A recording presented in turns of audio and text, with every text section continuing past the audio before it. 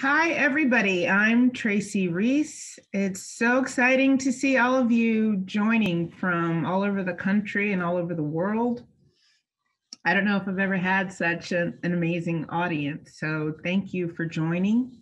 I also would love to thank Celine and Colin and Yasmin at the Slow Factory for inviting me for this class and helping me to create my presentation.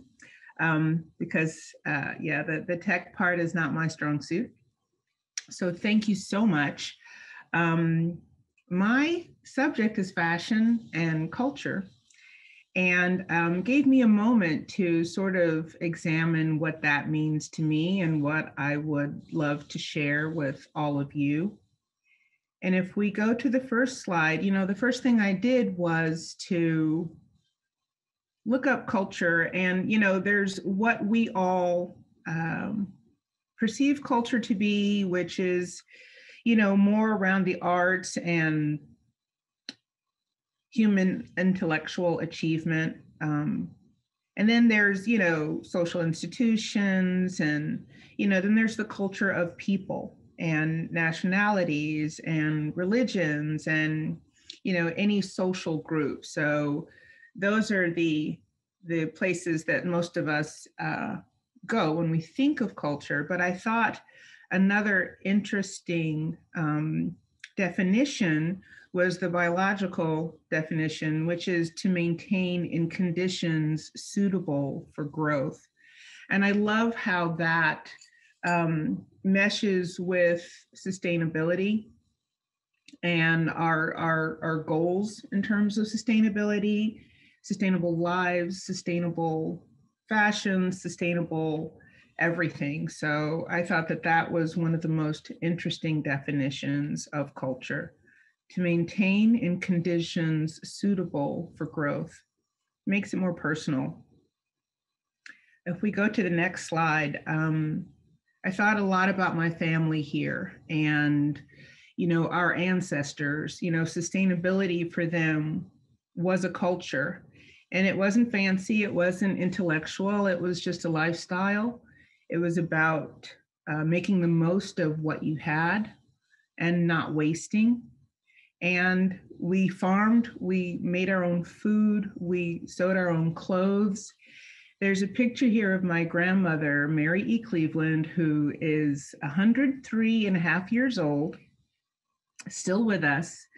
And this is her in the 40s wearing a hat that she made. And I've always loved this picture because it looks like, she's the Wicked Witch of the West, but like super glam.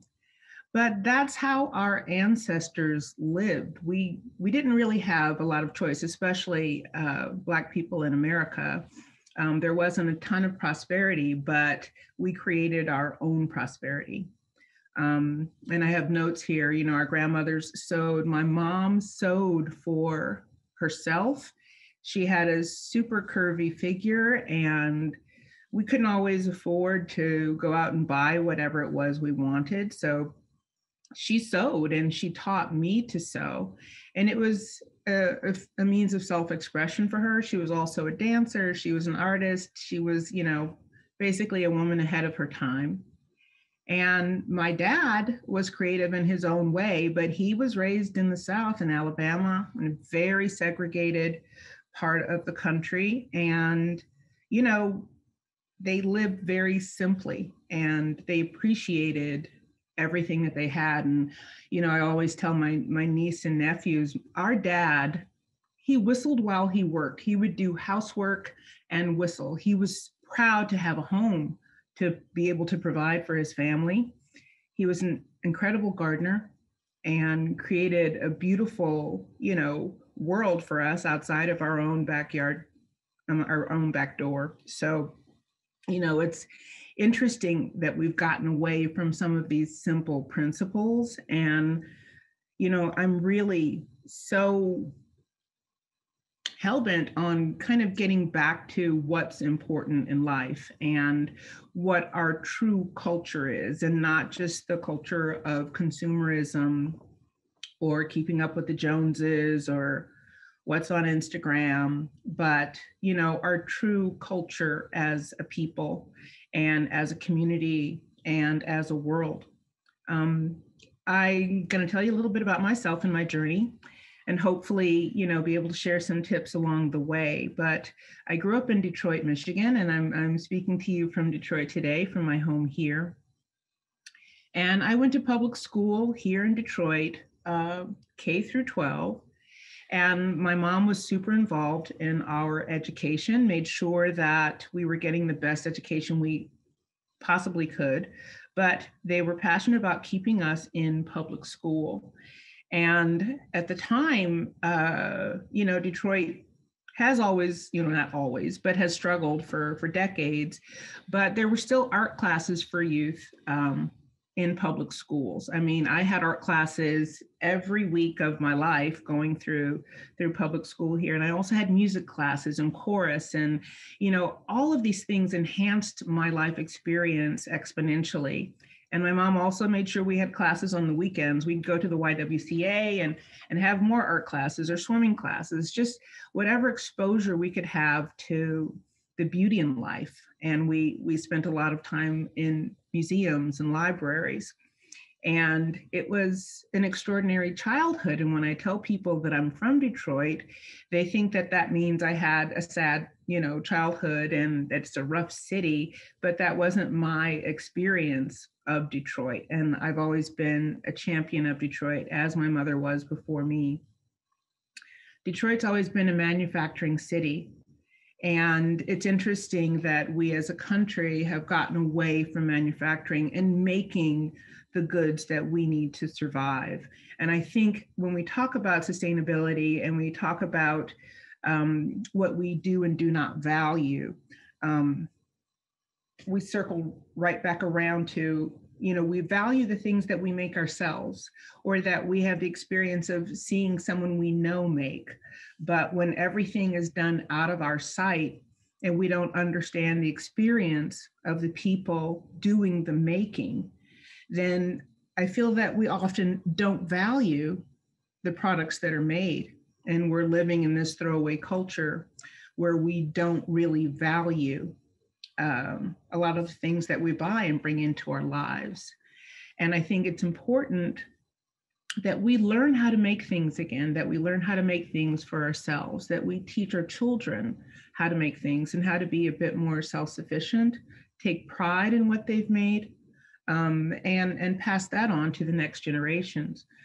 My mom sold her sewing machine to me when I was 10 years old. And I thought she was going to give it to me because she had a brand new sewing machine that my dad had given to her for Christmas. And she said to me, "No, you can buy it from me for $10. And I was 10 years old.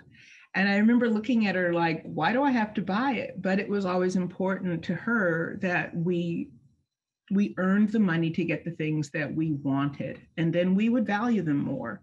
We would value the experience of working to earn them, and we would value those items more. And I bought the machine from her, and there began my life sewing and making things for myself. And she taught me how to sew. And I also had home economics, right, in elementary school, and learned even more about sewing there. But circling back to Detroit, Detroit gets a bad rap, but this city has so much heart, and it's got so much soul and so much perseverance. Detroiters are so resilient, and we're determined to persevere. And I want to be a part of, showing the world this beautiful city, and more importantly, the beautiful people of this city. And I think it informed so much of my culture as a person and as a designer. So, this slide says fashion is creating your own culture and, gathering your own life experience and your own perspective, your own talent, your own skills, your history, your family history is always going to be the best story that you can tell and share. So, while we see a lot in the world of what others are doing and the amazing accomplishments of others, we each have the opportunity to show our own accomplishments and tell our own stories. And that's always going to be the most dynamic. Fashion. Fashion in Detroit was a way of life. I mean, back in the day, especially, and even today, you know, Detroiters love to dress up for any occasion. Of course, you're going to dress for church. I remember going to church in New York and seeing people turn up in like jogging clothes and sneakers and jeans and t-shirts. And I was like, what? Really? You're not dressing up for church? You would dress up to go to a restaurant. You would dress up to go over to your family's house. You would dress up. I remember my sisters and I making an entrance in our own home on family occasions. We would come down the stairs, you know, in a cute dress and have our hair done and have our special shoes on.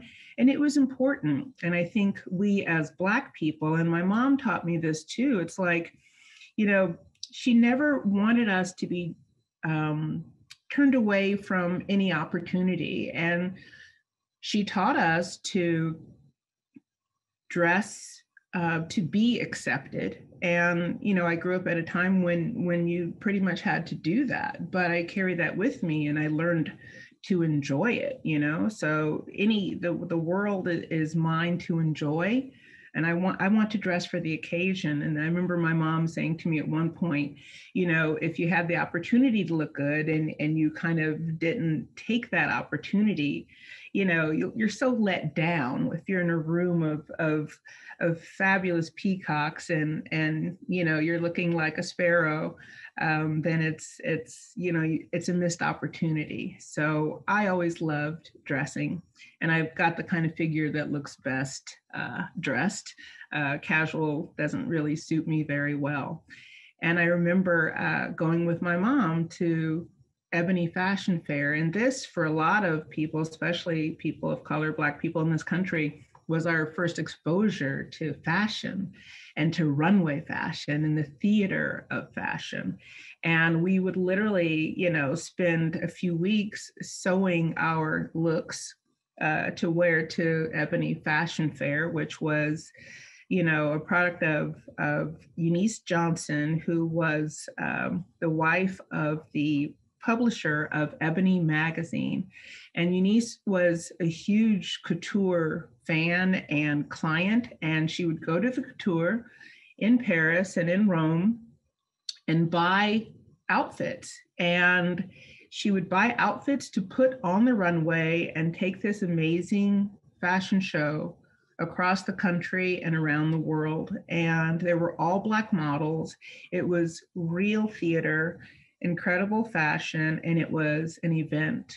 And it came to Detroit to the Fisher Theater every spring, and we would have our outfits prepared, and there was always a promenade in the foyer of the theater where you would show your looks at intermission. But that was my first exposure to fashion and the fabulousness of it. And on the next slide is my other exposure, which was Soul Train. You know, we were in the house on Saturday mornings at 12:30 to watch Soul Train every Saturday. And that was massive. And, you know, the looks were killer. Of course, the dancing was off the chain, but the looks were killer. And this was fashion, and this was Black people. And, you know, it was the breakdown and the perfect afros and top knots and the earrings and the platforms. I mean, all of it was like beyond fabulous. And the host, Don Cornelius, with his wide lapels and the big giant tie and his perfect fro and wishing you love, peace, and soul, you know, every week. We absolutely loved that. But this was fashion for us. And one of the most amazing things and favorite parts of my career is when I first started working. I worked for a company in New York called Harlequin, and the owner was French, and the designer for the brand was Martine Thicbon, who is an amazing French designer who taught me so much. And we'd be on the phone talking about inspiration for future collections, and she would ask me, to watch Soul Train for her because she absolutely, when she was in New York, she would totally, she and Anna Sui were best friends, and they would like, sit down and watch Soul Train all day on Saturday, and she would get so much inspiration from it. But she always wanted to know, what I saw on Soul Train. That was one of her favorite inspirations. I absolutely love that. But yeah, so moving on, I was really fortunate that I got to go to Parsons School of Design, and my teachers at my high school here in Detroit, Cass Tech. I was actually not planning to be a fashion designer. I wanted to do something creative, but I thought it had to be something more serious, more technical.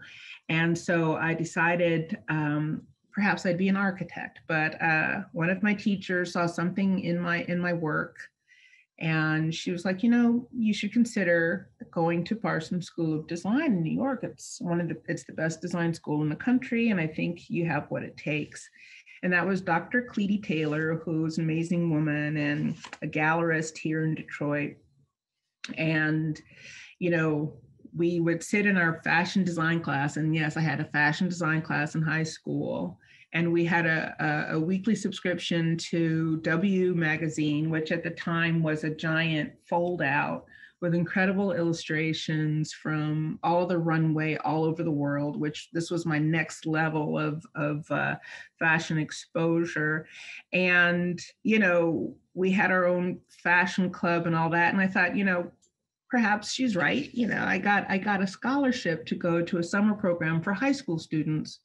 And I went to New York, and I was lucky. I had uncles living in New York and New Jersey, and I was able to stay with my uncle in New Jersey and take the number 63 bus from Newark to New York every day for class.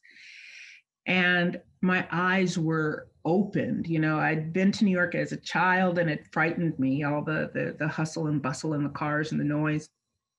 But going to Parsons every day and learning about the industry, not just, this hobby that I had that I loved, drawing and sewing and making things, but the industry of fashion and what it meant to our country, what it means to our economy. And, seeing something very personal be able to touch a broad range of people. And I came back to Detroit after that summer, and I knew that I wanted to be a fashion designer, that I knew that it was a career. And I kind of had to talk my parents into it because we were first generation that was definitely going to college. I mean, both my parents worked their way through college. My mom,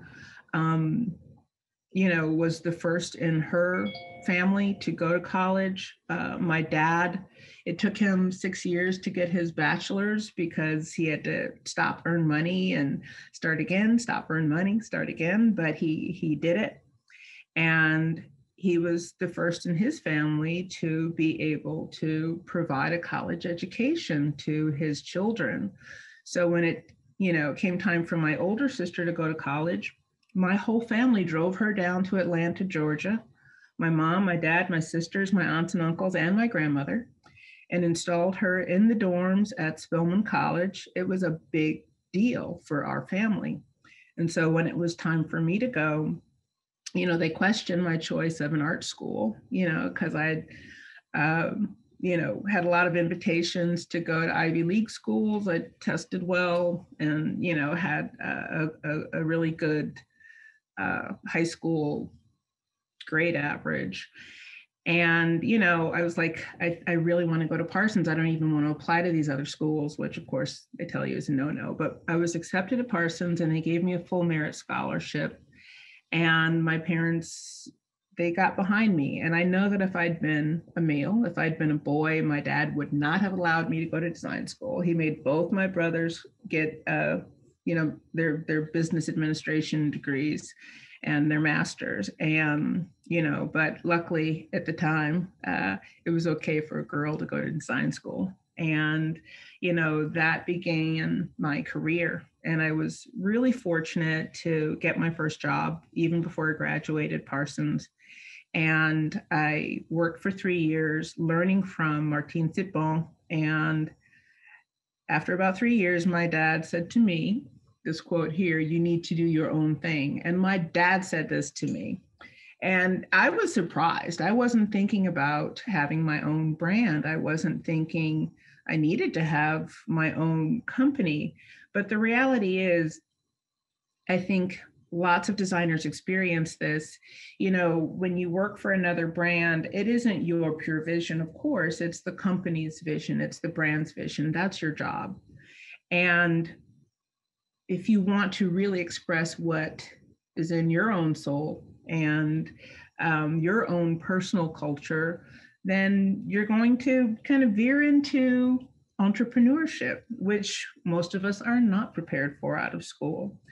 And what I did, I took my dad's advice to heart. I wrote a business plan. I went down to the Small Business Administration at Pace University, and they walked me through all the steps because I had no business knowledge. I was like a strict design school girl. And they took me through the paces and taught me about, my financial plan and strategies and my sales strategy, and learning who my customer was and what my price point should be, and all of the things it really takes to undertake, having a business. But I'll be honest, I was like 23 and a half years old. I graduated school early. I graduated high school early. I graduated college early. And I'd been working for 3 years, and I was starting a business at 23. So I presented this business plan to my family, and my dad financed my startup. And that was so generous and incredible of him, but it was also a huge responsibility for me. And taking money from family, using family funds for a venture that may or may not succeed is a heavy responsibility. And like for the next 18 months, I basically lived on Rolaids because I didn't want to disappoint my dad, didn't want to disappoint my family. And I was fortunate. We, got off to a fast start. We sold Barney's. It was the birth of Barney's Co-op. And Jane Harkness took me under her wing and brought the line into the store. We sold Bergdorf Goodman. We sold a lot of fantastic specialty stores because I was fortunate. I was in a really good showroom. And, everything looked great from the outside, but I was robbing Peter to pay Paul. I was doing almost everything myself.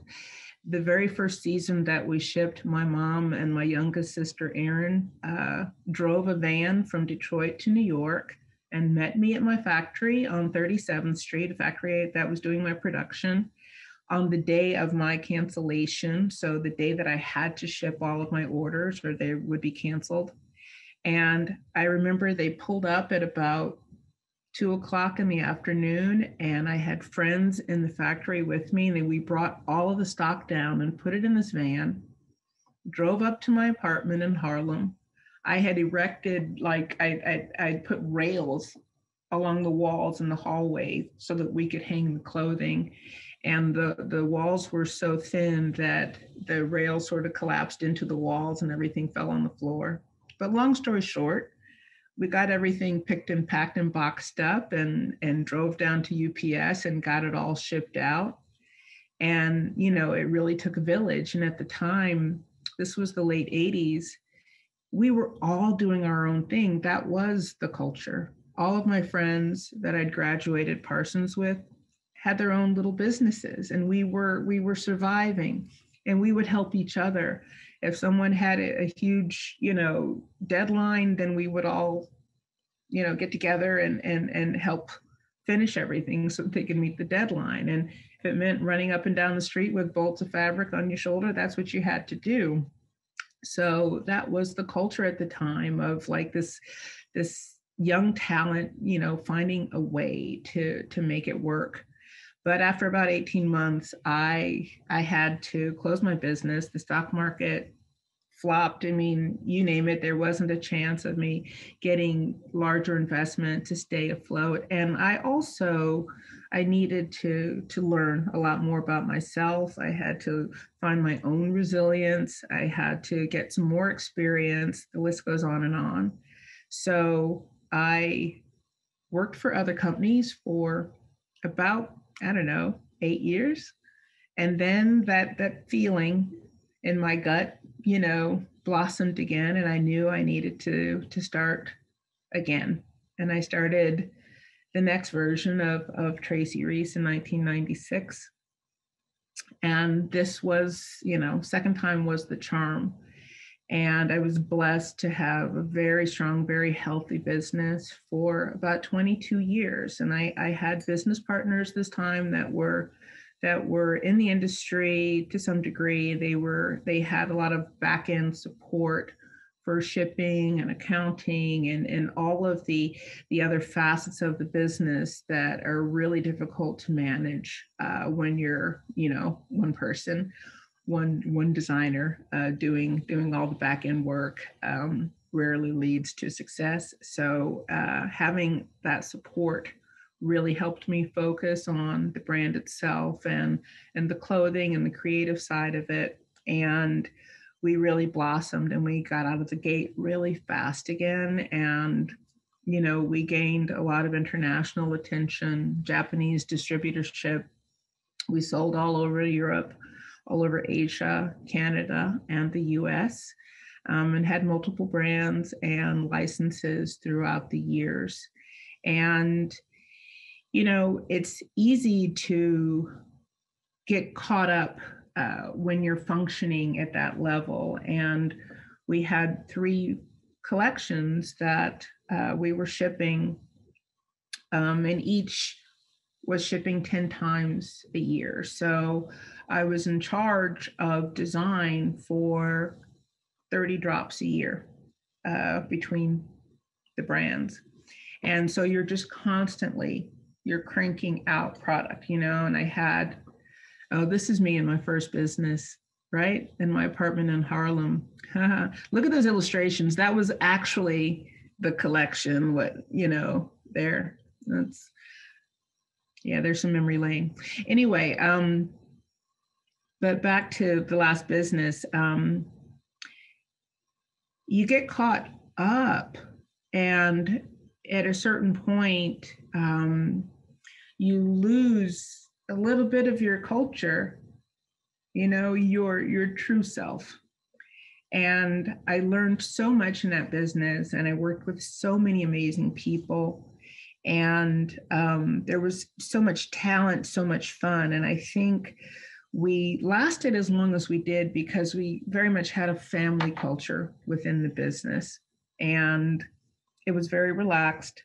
There were a lot of people who just gave their all to that business and who, worked long hours to help create beautiful product and sell beautiful product. And we, for the most part, really enjoyed ourselves. But, we were incredibly devoted to the business. Working 50 and 60 hours a week was not unusual. And that takes a toll as well. And I think, at this stage in my career, I'm striving for balance, and I want balance for myself and balance for everyone who works alongside me. So in about 2017, 18, I started to be more interested in sustainability, as we learn more about our industry and its footprint in the world. It's a huge awakening. And, to have gone decades without really understanding, the true cost of what we do and what's happening along the supply chain for us to be able to create some of these things that we love and we feel are so beautiful. We have to make ourselves aware. And the slide says, when we know better, we must do better. And this was kind of like the death knell for my old business, because I remember my partners coming to me, and they thought that the future for the business was for us to do volume production for a lot of the big box stores that were asking for product at incredibly low prices. You know, they wanted us to knock off our own blouses and sell them to them for $10. And, you know, I'm sure some of you out there know what it takes to create a $10 item, and none of it is pretty. None of it is pretty. And it was not even our core competency to make product at that price point. But just to walk it back, for us to create something and sell it to a big box store for $10, we're making overseas. The fabric itself has to be around $1. The people sewing these garments most likely are making less than $1 to make an entire blouse. Okay. Then the factory gets their cut. Then it has to be shipped and landed. So this, you know, dollar value of fabric is most likely synthetic. So we have high duties coming into the States. It's coming in most likely by air, or if it's coming by boat to save more money, yada, yada, yada. But if you're lucky, you're going to land this item, 2 yards of fabric, $2, you know, $1 worth of labor. Just saying that makes me cringe. $1 worth of labor to make an entire blouse. And then you're paying high duties and freight. So, you know, you're lucky if you're landing this item in the United States for $7. And then you're supposed to take some kind of markup before you can sell it to a big box store for $10. What kind of sense does it make? I don't care how many tens or hundreds of thousands of units they want to buy. It just didn't make sense to me at all for us to enter into that type of venture, especially when I was learning about the cost of our work and our footprint in the world. And I wanted to draw back. I wanted to get smaller. I wanted to regroup, rethink, reimagine, everything. And when you have a business that was the size of ours, it's incredibly hard to kind of put the brakes on and change direction. So we decided to part ways, my partners and I, and it was the right time. And, you know, I just thanked the universe for the opportunity to start anew with greater respect for our planet, with greater respect for all of the people along the supply chain that are making the textiles, that are sewing the clothes and cutting and shipping and making it their lives work to make my dreams come true. And I was fortunate to go through a program at CFDA that was supported by Lexus, which was the CFDA Lexus Fashion Initiative, which was like a 9-month intensive on sustainable design and practices. And that was really the launching pad for my new brand, which is called Hope for Flowers. So the slide says the culture of hope for flowers. And I chose that name for a lot of reasons. It took me about a year to come up with it. But it really expresses everything that I want to say, because this speaks to my hopes for the planet. You know, how are we going to save our planet? How are we going to be good custodians to our planet? But it speaks to my hopes for people too, and especially for children. And I think that, you know, children, adults, everyone, there's a seed in each of us that needs to be nurtured.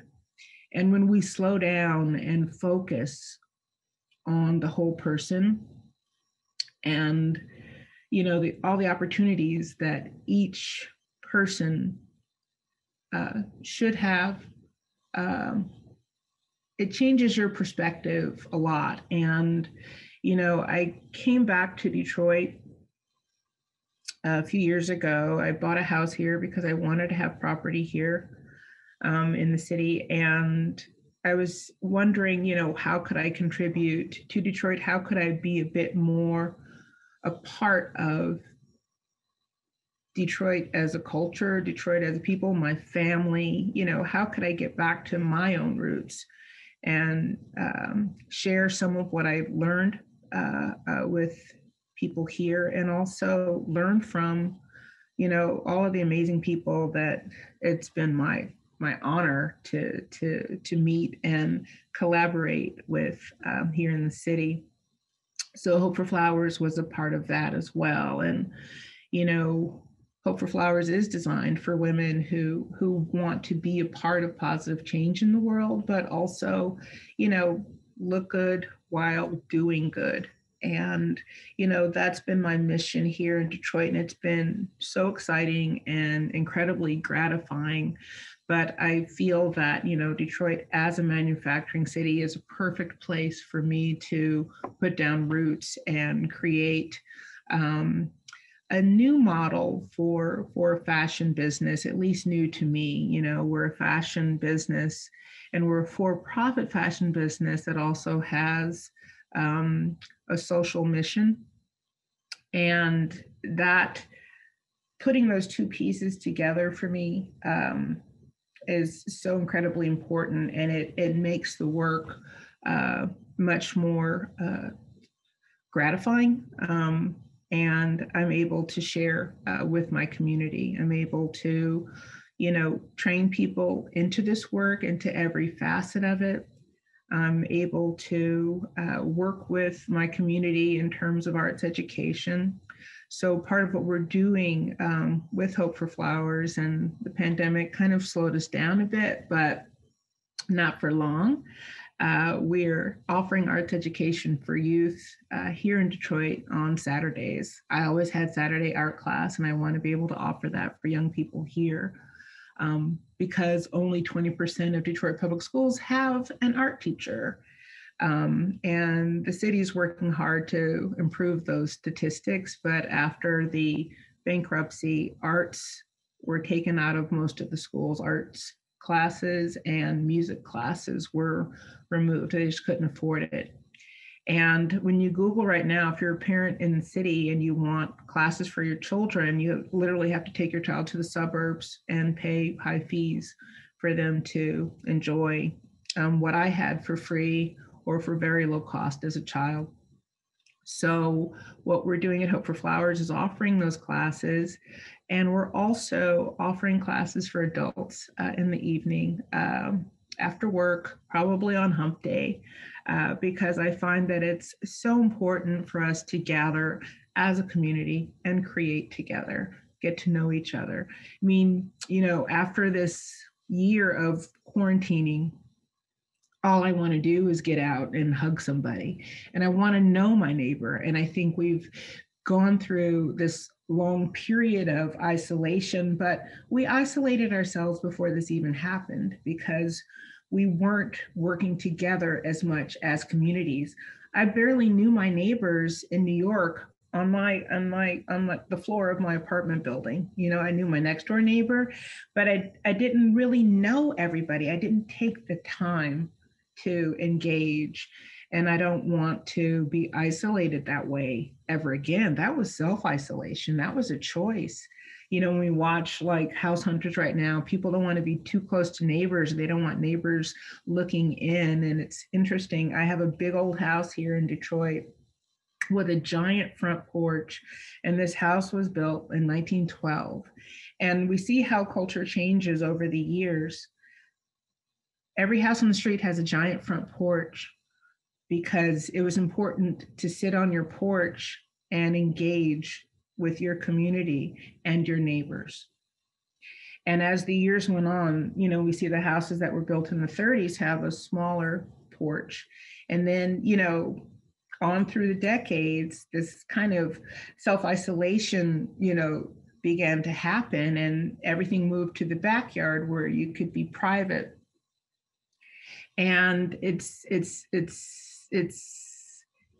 so wonderful to have this front porch. Even during the pandemic last summer, I would have porch parties, where we could sit outside and talk, and I'd invite people over to hang out on my front porch. And I don't care if someone driving by sees us, I'm going to wave my hand at them and welcome them and say hello, because I need to know my neighbors. I need to be an active part of my community. And it's interesting and exciting that fashion as a culture has a way of really bringing people together. It's exciting, it's fun, it's expressive. People are curious, people are interested in it, and I can use that as a vehicle to spread this message. But what's also extremely important to me is to amplify the voices of other artisans here in Detroit. And we've been doing that with the assistance of Nest. And I don't know how many of you are familiar with Nest. Buildanest.com, an incredible nonprofit that works with artisans and makers all over the world. And they've brought their Makers United program here to Detroit, which is amazing. So they're really being intense partners to people here in Detroit, helping entrepreneurs, makers, and craftspeople scale their businesses and reach consumers, and so much more. So that's been huge, and it's allowed me to also meet more artisans and craftspeople here and figure out how we can collaborate on Hope for Flowers and other projects.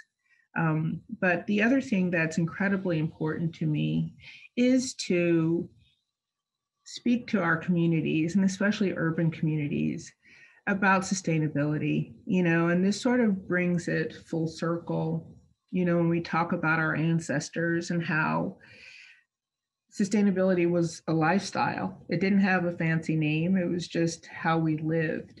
That is accessible to everyone, and whether it's,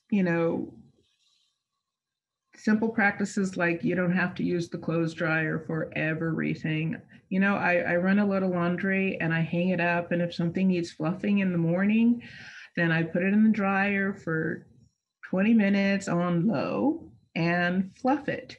But I'm using less electricity and I'm putting fewer particles out into the world. That's simple, that's accessible. But, growing your own food, learning how to compost, recycling, this stuff isn't fancy, and it's not just for the elite or those who can afford it. These are simple practices that, just everyone can adopt and share. And, just moving away from a throwaway culture is imperative, and teaching our young people the value of earning their own money to have the things that they want.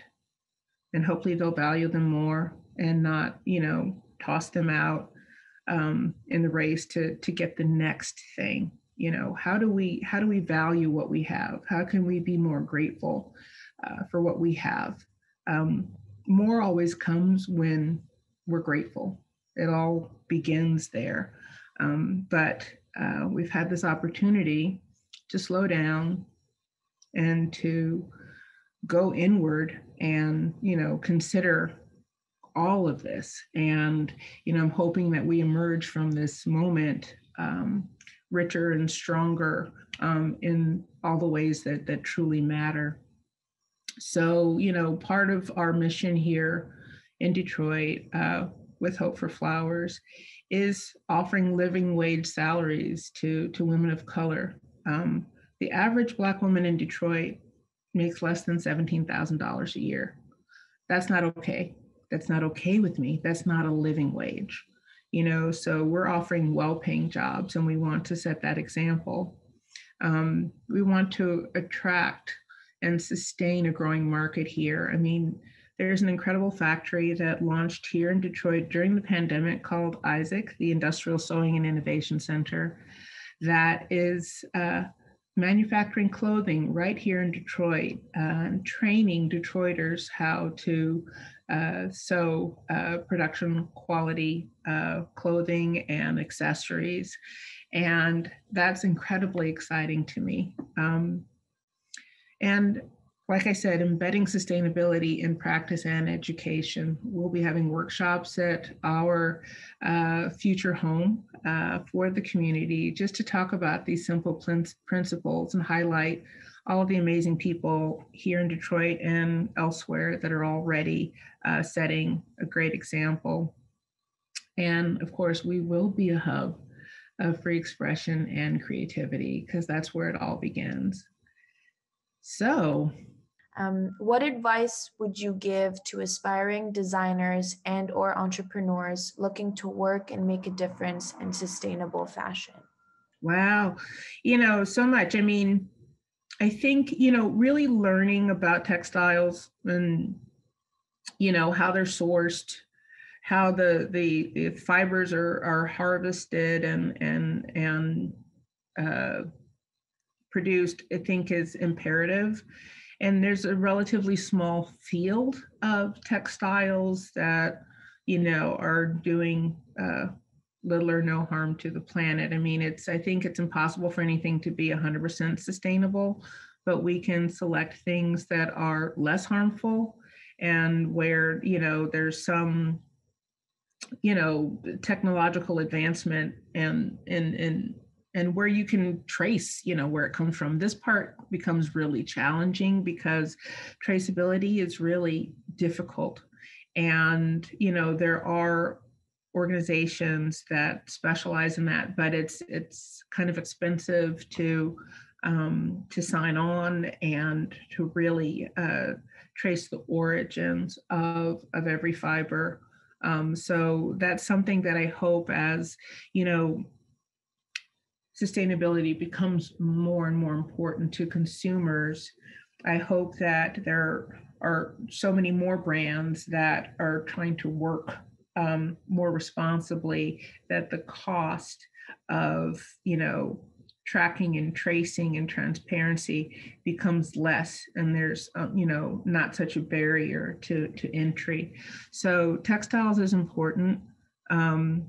Knowing where you're actually producing the clothing, where you're cutting and sewing is important.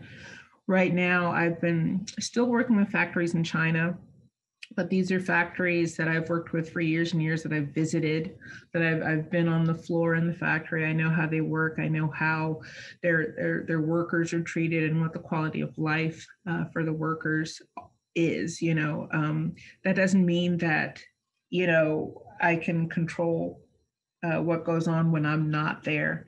And I think that, there's a lot of pressure on factories right now to meet a lot of requirements. And I don't think we're giving them the tools and the financing to be able to audit themselves the way everyone would like them to be audited. It's an arduous task. It's very challenging to meet the requirements that we want them all to meet. And at the same time, most customers are still asking for, the very best price they can actually make. So it's like, are we allowing them in our partnership with them to meet the standards that we all want to see them meet? If I'm saying to you, well, I can only pay X for this garment, does that give you enough markup to do the auditing, to make sure that you're paying a living wage? The list goes on and on. So it works both ways. We can't put all of the onus on the factories to be perfect when we ourselves are not perfect. So there's a lot of work to be done on that side, but it's important that we are fully aware. You have to walk into it with your eyes open, and you have to make decisions more from your heart. You have to put yourself in the place of each person along that supply chain and say, would I want to be this person? Do I want to live this life? And, that's where it all begins. and you can't tackle it all at once. It's a journey.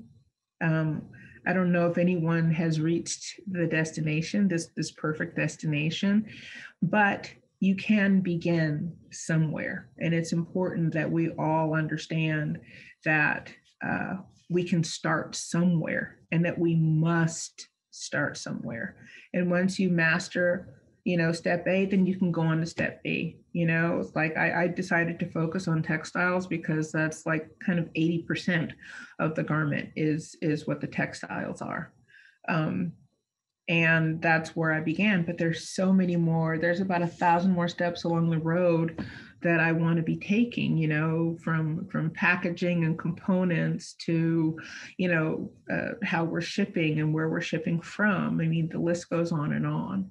But start somewhere. Don't try to take it all on at once. Pick your lane. Pick the area where you feel you can be the most effective and go deep there. That's beautiful. Thank you so much for that. And someone else answered sort of along the same lines. Sophia is asking, I live in a low income area where it's hard to shop suitably due to either lack of accessibility or super high prices. I guess my question is, how can we make sustainability affordable? Right. And I think part of that is, it is simple things. It's like when you say it's hard to shop, are you talking about, life necessities, food and things like that? Are you talking about clothing or fashion? This year we all cooked more at home.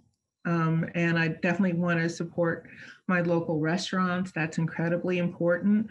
But if you buy less processed food and make food cook at home from whole foods, and I don't mean Whole Foods the chain, but I mean just whole foods, like natural foods.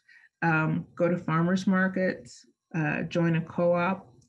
There are lots of food co-ops here in Detroit, and there's an amazing market called Eastern Market where all the growers bring their produce every weekend. What I buy there is half the price of what's in the grocery store, and it's fresher and the quality is better. So, sometimes we might have to go a little further, but I think there are ways. But I think the simplest way is to buy less processed foods. I mean, it's not good for us anyway. The health consequences are great, especially for people of color. So that's a place to start. And, same as in clothing design, and it's one step at a time, take on one area of your life at a time. Don't try to do it all at once. But you can be a part of the sustainable movement without it breaking your bank.